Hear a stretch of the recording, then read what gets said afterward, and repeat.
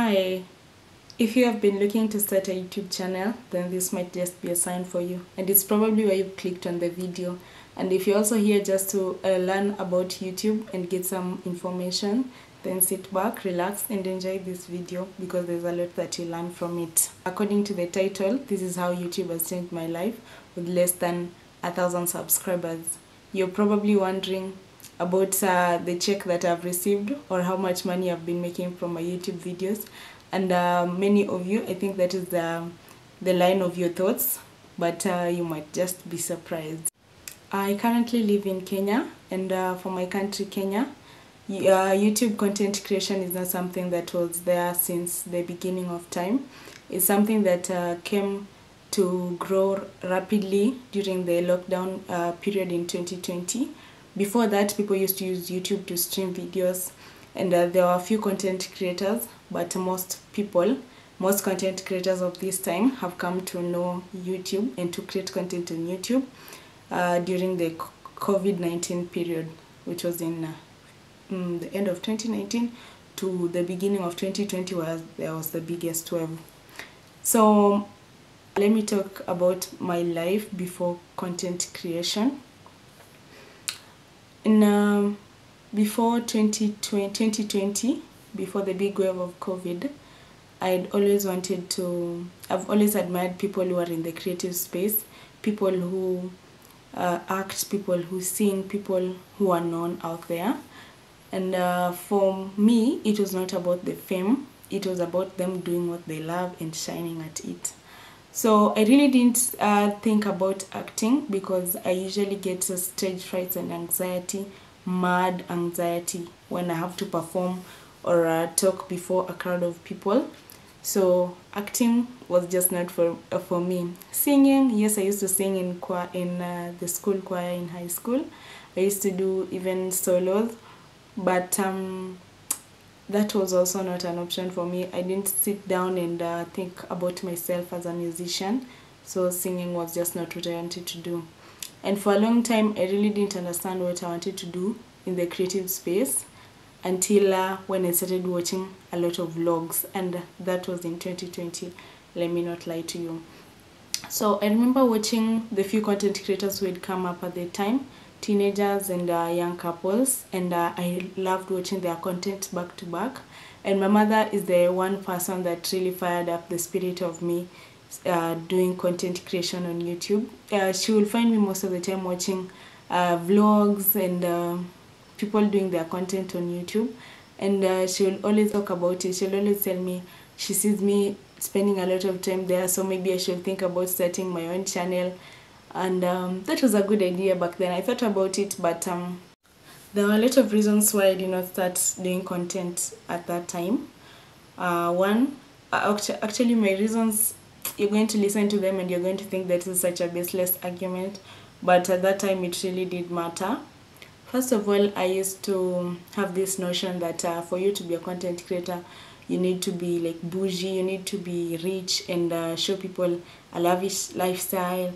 And then I used to think for you to start a channel, you must have a partner, such things, because that was what was being portrayed with the early content creators here in Kenya, those who are doing vlogs and that line of creation.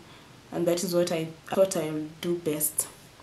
So at that time during lockdown, I was at home, and I didn't have no partner who could start the channel with me, and also I was not living a bougie lifestyle. Of course, I was home doing all the farm work and all that kind of stuff, so it was just not it. So I kept on aspiring. I also thought about how I'll be shooting the content. I didn't have a ring light, I didn't have a tripod, I didn't have a camera. And then at the end of 2020, my current boyfriend is the one who brought up the light a lot. I talked to him about the YouTube thing, and he told me you can always just start. And then the good thing is that his sister was doing YouTube already, so she was also a good inspiration. So I remember the first video we shot at her place. I used her ring light, I used her, no, I did not use her camera. We used my boyfriend's camera, and that video is actually clear. You can go back and check my first ever video on YouTube. You can see the difference from that time and now. I was shy. I couldn't even talk without heavy breathing, and I remember we took like 60 takes, take 1, take 2. It was just not satisfying because according to me, I thought what will be the best will be a perfect video that does not have me showing any signs of not knowing what I want or stammering or any such thing. So we took like that one video took us a whole day to shoot. I actually remember even trying to cram the words that I was going to say. It's not like right now when I just take the camera and sit in front of it and start talking. It's crazy thinking about it right now. So my journey of content creation started at the time. I just knew that I wanted to do YouTube. I was told if you want to do YouTube, you first have to have like 5 videos before you start posting your first one. You have to know the exact type of content that you want. Okay, for that, YouTube has categories that you choose from, and it was easy. That part was easy because I knew I wanted to do something that portrays my free spirit. I'm a free spirit. I don't like to be limited. You can even see from the title of my channel, All in One with Marsha. I just want to do everything that I love. So I thought I could do lifestyle, I could do fashion, I could do beauty, vlogs, all that. And I've been doing something in line with that. Let me assume that. Yes, a lot of my vlogs are lifestyle, a day in my life, homemaking, how to live on a budget, pregnancy. Those are lifestyle videos, so that is what I've been mainly majoring in. And this far, I still thank God. Let me tell you, for anybody who is thinking to start a YouTube channel and you're worried about if you're going to get subscribers, how you're going to get the audience, how your channel is gonna grow, just start right now. Don't even wait, don't even think about it. This is a journey that you have nothing to lose and everything to gain from. Even if you are going to have just 10 subscribers who are your family members, even if it's not going to ever blow up, it is you. It is going to be a beautiful journey that you're going to learn from. You're going to get all the experience that you need. You can see my videos. I edit them myself, I record myself, I edit myself. They might not be the best recording from the best editings, but it is a step better from yesterday's video. Every day is better, and that is all that matters. And you don't have to do a lot for you to put your video out there. It doesn't have to be perfect. You don't have to spend hours and hours editing and writing scripts and all that. I don't do that anymore. I record my video. I just cut out some parts to make the video not to be too long, and I put out there the content. And it is what it is. So most people worry about views on YouTube when you post out a video and you don't get views. Let me tell you, there are sometimes that I will post a video, like I have a video here on my playlist. There is a video on homemaking. I put out that video after a 6 months break, and that video did so well for the first like 3 days. I remember the first day before even 24 hours, it had gotten 100 views, and those are a lot compared to the number of subscribers that I have. So it looked like a very promising video, but at right now it's been like 3 weeks and it's at 350 views. And then you can have a video that doesn't pick up so well. You can have like 15 views in 3 hours. Like I posted a video here about the rugby weekend that I went to watch my brothers playing, and in like 24 hours it only has 25 views. So for any YouTuber who is out there, they can be looking at that, or any person who is not even doing YouTube, and they might be thinking, oh, that is so demoralizing. YouTube doesn't pay for views. Okay, views do count when it comes to the overall outlook, but what is important is the watch hours, the contact time that is there between your content and your audience. So if you're going to base your success on the views, then you're going to be very disappointed, because you can put out a video and be like, this video is going to really do well, or it's going to blow up, and then it doesn't. And what are you going to do about it? If you're going to be demoralized that fast, then you're not going to continue the journey, which is not supposed to be happening. So YouTube can be a little disappointing, because you might put in a lot of work, just like I've said, and you might not get what you wanted to get. But consistency is key. For me, what keeps me going is that it is what I love to do. It is what I wanted to do. Before I sat down and decided I'm going to open a channel, I decided that this is what I wanted to do. So whether I have 1 subscriber, whether I have 5 subscribers, I'm going to do YouTube till the very end. I remember there was this one time that I had gotten to 760 subscribers, and then I was not posting. Then you'd come back and get that some people were unsubscribing. You wake up and 4 people are gone. You stay till the evening and other 4 have gone. But then there are also other new people who subscribe to your content.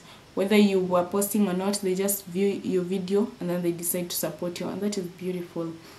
So I appreciate everybody that believes in others and tries to support them, not judging them, not trying to bring them down. That is beautiful. You're a beautiful human. Thank you for your humanity. So for me, YouTube has changed my life in various ways. It has built my confidence. You can see that with the difference from the first video and this video that I'm doing right now. Right now I can comfortably sit before a camera, talk, openly share what I have in mind, close the camera, post out my video. But in the beginning I had to even cram lines, for God's sake. But right now things are better. I really don't have to struggle a lot. That is one. And then YouTube has given me a space to share my ideas, to share my thoughts, to just share my content, share whatever I feel like sharing with the people that are out there. I feel good when I go to a video and I find a subscriber who is not in my contact list or a close friend, not in my friend circle, and they talk about my content having been helpful. Like I remember in potty training, there's a lady who came and commented, this is just the information that I needed, and it was so heartwarming. That one comment just kept me going. Even if there was no other comment or no other view on that day, that would have been enough for me. And then I've also been able to grow as a person. YouTube has saved me a lot of times, let me not lie to you. You can see these videos that are up here. This is me dancing. In this period I was not recording any YouTube content. I was depressed, I was lost, I was not going to school, I was not going to work. I was just alone in my own world. But anytime I'll take a camera and just put before me and try to record a video. I never posted those videos. I intended them to be like a sort of a diary, where I would show my experience from the first day to the last day of the 6 months that I was not posting, because I was just not in the right mental space.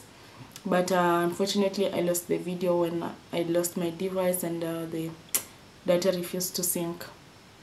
But it was beautiful. Maybe that was just not meant to be seen by the public. Maybe it was God saving, I don't know. But it is what it is. So YouTube is beautiful. Let no one tell you that you need to get to 1,000 subscribers before you start enjoying the benefits of YouTube. If you're here just to wait for monetization and AdSense, then you might actually be in the wrong place, because that might take a long while. You never know when your YouTube will explode. You never know when you'll go viral. You just never know. So you just keep pushing, keep doing what you do. And YouTube has actually introduced different monetization. If you have like 500 subscribers, there's a type of monetization that you can apply for. So check out their emails. They will send emails and creator ideas. Check those. They're actually really helpful. I've been trying to put what they tell me into practice, and it's been working. And for any YouTuber out there, your content might not be captivating people right now. You might be doing the most. It might not seem to bear the fruits. But what I'm going to tell you is that just keep pushing. Every day you wake up, do what you want to do. Put in the work, leave the rest to God. In my country here, there's a saying that goes, pray to Allah but tie your camel. Allah is God. A camel is an animal that many people who live in dry areas use as a means of transport and also for meat. So yes, God will help you, but you also need to put in the work. You might have prayed all your prayers, but keep going, keep pushing. Leave the rest to God. Do your work and leave the rest to God above all. So don't stop. YouTube changes lives. You might not see it now because you're not receiving any payment or any AdSense, but it is changing you as a person. It is exposing you to a greater stage. People will get to know you. You'll get a platform to share your ideas, and you might just never know who is watching. So keep going, creators. Keep doing what you love to do. So I hope you find this video helpful. Share this video with your friends if you think it might help them, for anyone who is doing YouTube and is a small creator, or for anyone who is intending to start their YouTube journey. Share with them. And I don't know when my YouTube will ever explode, but if it does, I'll repost this video again to just keep the others going. Road to 1,000 subscribers. I'm on the 100 days challenge. This is day 13 of 100. By the time I reach day 100 of 100, I'll be at 10,000 subscribers. It might seem impossible to all of you, but to me it's very possible. So that is all for today. Thank you. See you in the next video. Bye.